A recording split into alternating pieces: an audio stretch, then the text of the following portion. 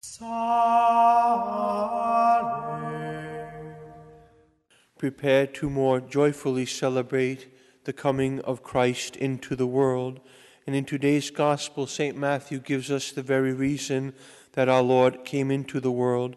He came in order that we may be saved, for it was not the will of his heavenly Father that even the littlest one be lost. And so a sacrifice would be necessary to deliver mankind from his sin, and that sacrifice must be an eternal one, because when a finite creature offends its good God, there is an infinite offense. And so only the Son of God could have offered reparation for our sin, and that is the real reason why we are joyful on Christmas Day. For we know on Christmas Day that the Lord comes and is first revealed to all mankind, and so the love of God the Father is revealed to all mankind. And so there is no need for despair in the world, for the Savior truly has come, and he has come to deliver us. Indeed, Scripture seems to indicate to us a marvel that is truly beyond the finite creature's comprehension to believe.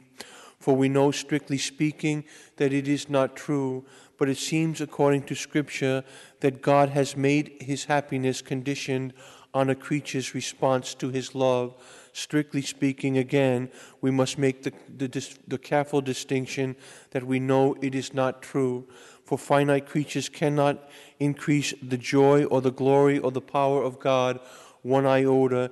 Even if all were to save their soul, God is not augmented in the least bit.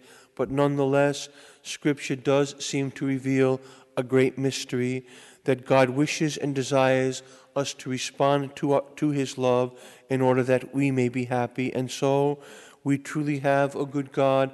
We have nothing to fear. And so the Christian life is really the truly only authentic life that can be lived in this world, for ultimately it is the life that holds out to all mankind the final goal that God has created for each and every one of us, to take joy and glory in the mystery of God's mercy revealed on Christmas Day, and the love of God that would be revealed to us all on Mount Calvary, and to live that life in this world as sojourners, knowing that ultimately God wishes to bequeath to each and every one of us the greatest of all gifts, that is, to be with him for all eternity in heaven. And so let us truly resolve this Christmas Day to grow more and more in our faith, more and more in love of the good God who did not abandon us in our sins, but sent his only Son, so that truly we may have life.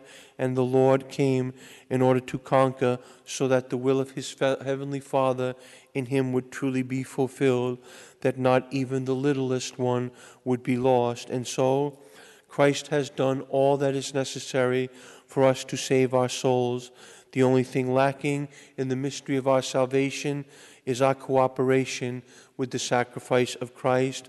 For God, if he is love, must not take from his creatures that most precious of all gifts, their free will, by which they can choose to love their good God in this life and to enjoy him for all eternity in the life to come, or to love the pleasures and the things of this world in this life and suffer eternal damnation in the life to come. Let us pray that we always persevere in our faith in the Christmas mystery, and let us also pray that all those who do not or have not come yet to enter into this mystery may, before parting from this life, truly embrace it with all their mind, with all their heart, and with all their soul, so that all may join the company of angels and saints, praising our good God together for all eternity. Io